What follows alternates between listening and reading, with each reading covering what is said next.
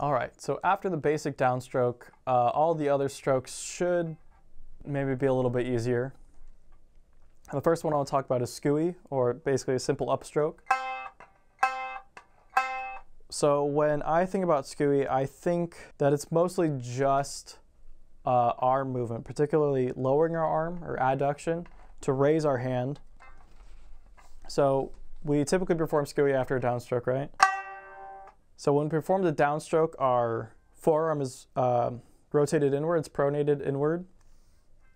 Our bachi is pointing towards the bottom of the neck, and the tip is contacting the skin.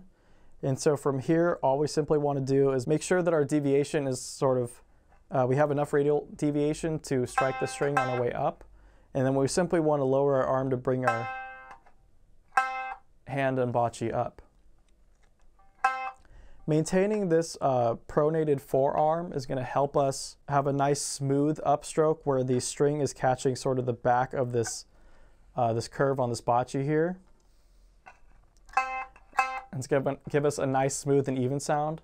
You might want to use supination, this outward forearm rotation, to get a twangier sound. But I think that's more of a stylistic choice than anything. So for Sukui, we mostly just want to focus on this arm movement. And you'll notice that when players just perform a downstroke, their elbow won't move that much because there isn't that much arm movement. But as soon as they start playing downstrokes in Sukui, the elbow will start moving a lot more because we have that, that lowering of the arm being the primary mechanic for Sukui.